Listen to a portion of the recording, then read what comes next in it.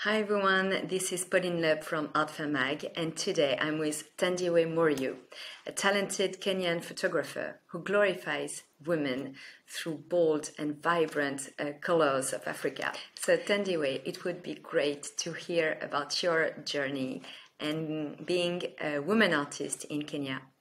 But first, maybe you can start by telling us how old you were when you started photography and why you chose this specific medium.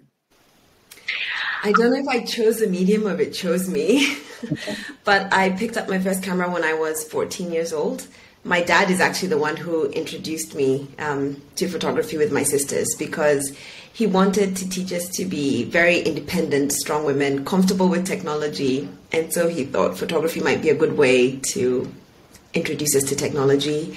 And I remember the moment he put the camera in my hand, it was just chemistry. It just felt perfect. I can't draw, I can't sing, but I could take pictures, and it's a way I could see the world around me, translate and question the things that were happening in my life and to people around me. And so photography became my medium. It became my voice. Nice. But I believe photography is quite a male-dominated industry in Kenya. So how did you succeed in establish yourself as an artist, being a woman? That is a very long story, but the short version is when I began to interact more and more with photography in my free time, I'd run home after school to do photography and practice. I quickly realized I didn't want to tell stories. I didn't want to capture stories. So I realized I didn't want to be a journalist. I wanted to create.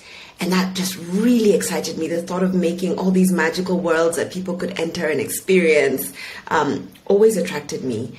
And so I looked and I thought, oh, I'll be a fashion photographer. Like I could do Vogue covers. This will be amazing. And then I quickly realized, living and working in Kenya, that you can't really make a living off fashion photography, at least not then. Okay. And I was 17, so really... Oh, you were super young. I was very young. Oh. This is what I wanted to do all my life. So I thought, okay, what else can I do that allows me to create and I don't have to be a journalist? And some photographers introduced me to commercial photography, which is creating advertisements. And there you're also creating worlds to sell a product. And so I thought, okay, I want to do that. But what I didn't realize was there was no women who were doing that. And so I just put all my energy into becoming a commercial photographer. And no matter what anybody told me, I was like, I'm going to prove you wrong. I'm going to prove you wrong. I think it helped that I was very young. So I was still living at home, so I didn't have to pay rent. But my parents raised me to believe I didn't have limitations as a woman. And I think that's a big part of my story. And that's why it's a big part of my work. I was determined that my gender would have nothing to do with my ability to take great pictures. And so it was just through sheer determination and being really stubborn. Nobody could tell me I couldn't do it. I would just work harder that I managed to push my way to the industry. But I think I also need to add at some point, there's people who saw my determination and my desire to be a photographer, and they came alongside me and they mentored me, and they taught me how to survive as an artist, and some of the things that come around being an artist that are outside of making the art. How do you market yourself? How do you describe your work well? So they taught me how to do those things that helped me really refine my style, find my style, and then refine it, and then share my message with other people. And do you think it has been harder being a woman, or it would have been the same if you had been a man? I think coming from a third world country, it's more difficult. But I think being a woman adds a layer of difficulty for many reasons. I think the culture I come from has beautiful ways of celebrating women, but it also has very clear definitions of the roles women fulfill. And it's a little bit difficult to thrive outside of those definitions, which is what a lot of my work is about.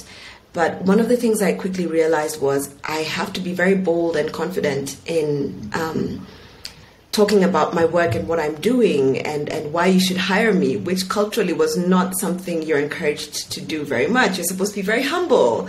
Yeah. But to succeed, you need to be able to promote yourself. And so there were all these things that were counterintuitive that I had to learn as a woman, where maybe the men didn't have to struggle as much to promote themselves, for example.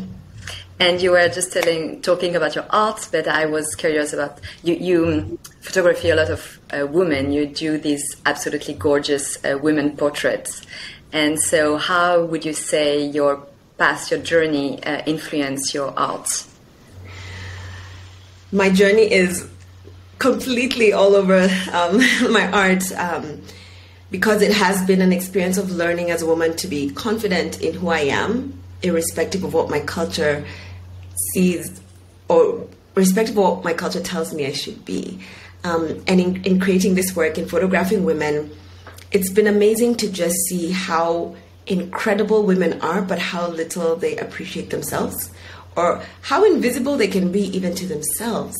They are very confident in their abilities to be mothers, to be wives, but maybe they're not as confident in feeling like they're wise, feeling like they're educated, feeling like they have something to offer the world, even if they're doing amazing things. Yeah. And so in my journey, I had to make peace with some of the things about myself that my culture didn't celebrate. And in my work, I want to celebrate those things about women, the invisible things or the things that we don't view as beautiful. I want to bring them to the forefront because they're worth celebrating. Just because we're women doesn't make them less amazing.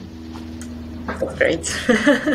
And you are still living in Nairobi, and it is recognized nowadays as being the leading place for contemporary art in East Africa. So can you say a few words about this thriving art place? I think it's an exciting time to be in Nairobi. It's an exciting time to be a Kenyan. But one of the things that's happening, at least I feel for my generation of artists and younger, is we are finally acknowledging and embracing our new identity as, you know, I'm a Kenyan, yes, and so I come from this very traditional culture with a lot of history, but at the same time, I grew up in a world where I had internet and I was connected to the West. And so it's this fusion of Westernization with traditional coming together to form what I call the new Africa. And a lot of the art you see is around that. We are rediscovering who we are. And we're finally at the stage, I think, where we're not ashamed of that, but we're beginning to celebrate it and explore it and ask, what does it mean? What does it look like? And so there's this energy in the air that is very excited, and all this amazing art that's coming out of Nairobi and Kenya, just because, you know, we're finally comfortable in our new identity. Thank you so much, Thandiwe. And just to conclude, what can you expect of you in the future, in the next few months? Well, in the next few months, I'm very excited to be preparing for a solo show that I will be having at 190 Gallery in Paris in October. Great, sounds exciting. Thank you so much for your time and all this very interesting interview. And I wish you the very best for your solo show. Thank you. It was my pleasure to be here. Bye, Thandiwe. Bye.